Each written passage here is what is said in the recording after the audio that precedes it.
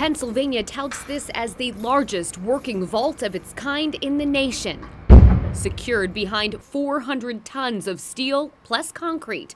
The front door alone weighs 60 tons. It was built in 1939. This vault is way cooler than the vault in the movie Ocean's 11.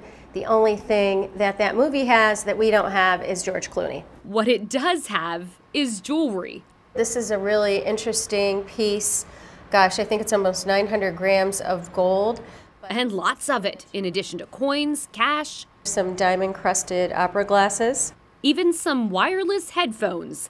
There are 6 rooms, known as cages, with 145 drawers in each. Here we have some silver candelabras, trays, serving dishes, and these would be from the late 1800s to the 1950s. Most items come from financial institutions that are required to turn over any unclaimed property after 3 years.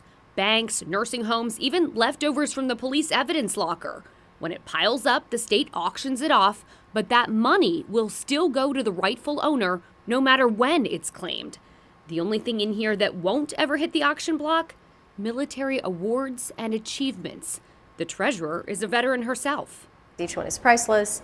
Each one tells a unique story. So how do you find out if something in there belongs to you? We'll give you this web address in just a minute, but all you have to do is hit search now, then you enter your name and town, and it will pop up if the state has something that is yours. The treasurer says the average claim is about $2,000, and 1 in 10 Pennsylvanians will find something. I guarantee you that some of your relatives, some of your friends, and your acquaintances absolutely have unclaimed property. It could be from uncashed checks, dividend checks, or stock certificates. It's all just waiting to be claimed. And until then, we'll be here for safekeeping.